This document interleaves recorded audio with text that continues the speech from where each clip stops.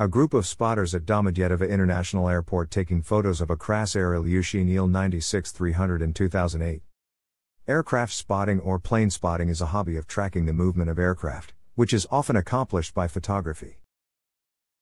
Besides monitoring aircraft spotting enthusiasts also record information regarding airports, air traffic control communications and airline routes. Aviation enthusiasts have been watching airplanes and other aircraft ever since they were invented. However, as a hobby, plane spotting did not appear until the second half of the 20th century. During World War II and the subsequent Cold War, some countries encouraged their citizens to become plane spotters in an observation corps or similar public body for reasons of public security. Britain had the Royal Observer Corps, which operated between 1925 and 1995. A journal called The Aeroplane Spotter was published in January 1940. The publication included a glossary that was refined in 2010 and published online. The development of technology and global resources enabled a revolution in spotting. Point-and-shoot cameras, DSLRs and walkie-talkies significantly changed the hobby. With the help of the internet, websites such as FlightAware and FlightRadar24 have made it possible for spotters to track and locate specific aircraft from all across the world. Websites specifically for aircraft, such as airliners, net, and social networking services, such as Twitter, Facebook, and Instagram, allow spotters to record their sightings and upload their shots or see pictures of aircraft spotted by other people from all over the world. People can upload videos to YouTube, including in-flight videos. The high engine position on this USAF A-10 Thunderbolt II is an easily observed distinguishing feature of this aircraft. When spotting aircraft, observers generally notice the key attributes of an aircraft, such as a distinctive noise from its engine, the number of vapor trails it is leaving or its call sign. Observers assess the size of the aircraft and the number, type and position of its engines. Another distinctive attribute is the position of wings relative to the fuselage and the degree to which they are swept rearwards. The wings may be above the fuselage, below it, or fixed at midpoint. The number of wings indicates whether it is a monoplane, biplane or triplane. The position of the tailplane relative to the fin and the shape of the fin are other attributes. The configuration of the landing gear can be distinctive, as well as the size and shape of the cockpit and passenger windows along with the layout of emergency exits and doors. Warning sign at Maho Beach for runway 10 approach to Princess Juliana International Airport. Numerous observers have been injured or even killed after being blown into solid objects by jet blast following attempts at riding the airport fence. Other features include the speed, cockpit placement, color scheme or special equipment that changes the silhouette of the aircraft. Taken together, these traits will enable the identification of an aircraft. If the observer is familiar with the airfield being used by the aircraft and its normal traffic patterns, he or she is more likely to leap quickly to a decision about the aircraft's identity. They may have seen the same type of aircraft from the same angle many times. This is particularly prevalent if the aircraft spotter is spotting commercial aircraft, operated by airlines that have a limited fleet. Spotters and photographers enjoy seeing aircraft in special color schemes. This is a Boeing 747-400 of Malaysia Airlines. Spotters use equipment such as ADS-B decoders to track the movements of aircraft. The two most famous devices used are the AirNav Systems Radar Box and Kinetic Avionics SBS series. Both of them read and process the radar data and show the movements on a computer screen. Another tool that spotters can use are apps such as FlightRadar24 or FlightAware, where they can look at arrival and departure schedules and track the location of aircraft that have their transponder on. Most of the decoders also allow the exporting of logs from a certain route or airport. Spotters photographing an Emirates Airbus A380 on descent to Toronto Pearson International Airport. A Qantas Boeing 747-400 flying over Starabayevo, Moscow at an altitude of about 36,089 feet.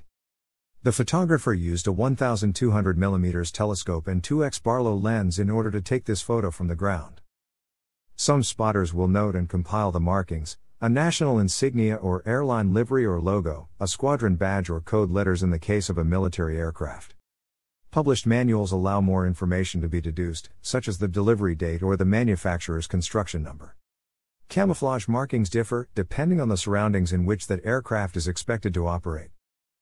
In general, most spotters attempt to see as many aircraft of a given type, a particular airline, or a particular subset of aircraft such as business jets, commercial airliners, military and/or general aviation aircraft. Some Some spotters attempt to see every airframe and are known as frame spotters. Others are keen to see every registration worn by each aircraft. Ancillary activities might include listening into air traffic control transmissions, liaising with other spotters to clear up uncertainties as to what aircraft have been seen at specific times or in particular places.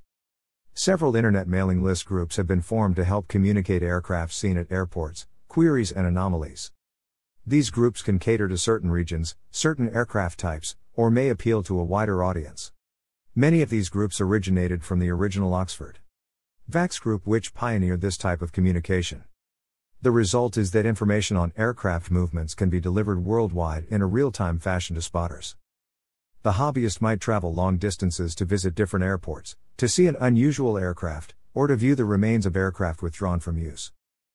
Air shows usually draw large numbers of spotters, as it is a chance to enter airfields and air bases worldwide that are usually closed to the public and to see displayed aircraft at close range.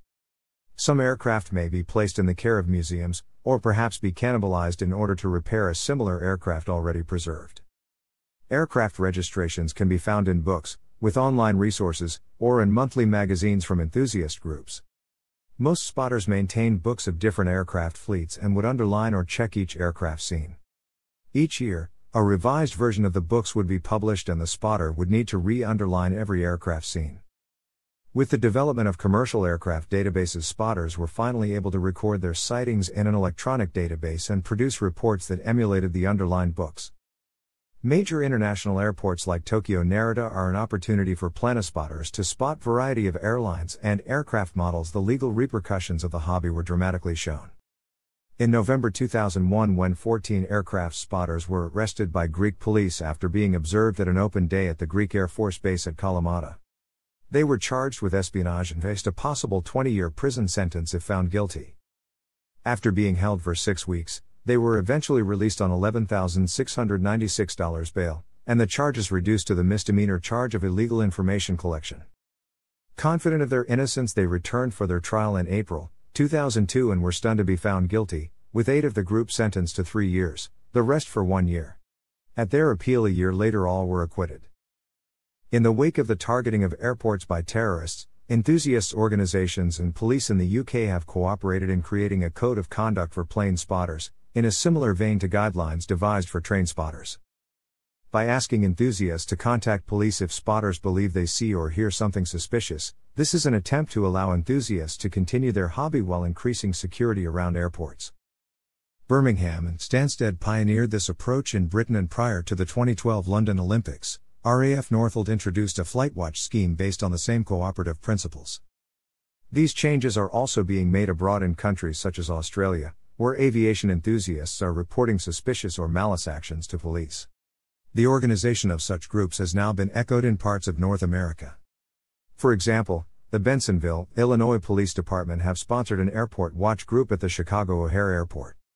Members are issued identification cards and given training to accurately record and report unusual activities around the airport perimeter. Meetings are attended and supported by the FBI, Chicago Department of Aviation and the TSA, who also provide regular training to group members.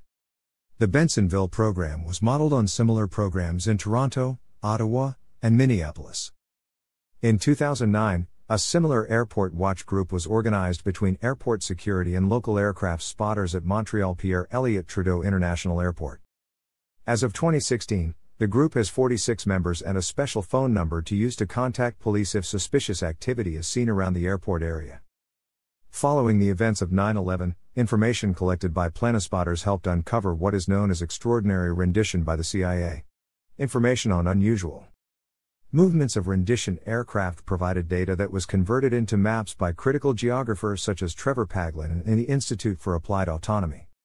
These data and maps led first to news reports and then to a number of governmental and intergovernmental investigations. Thanks for watching.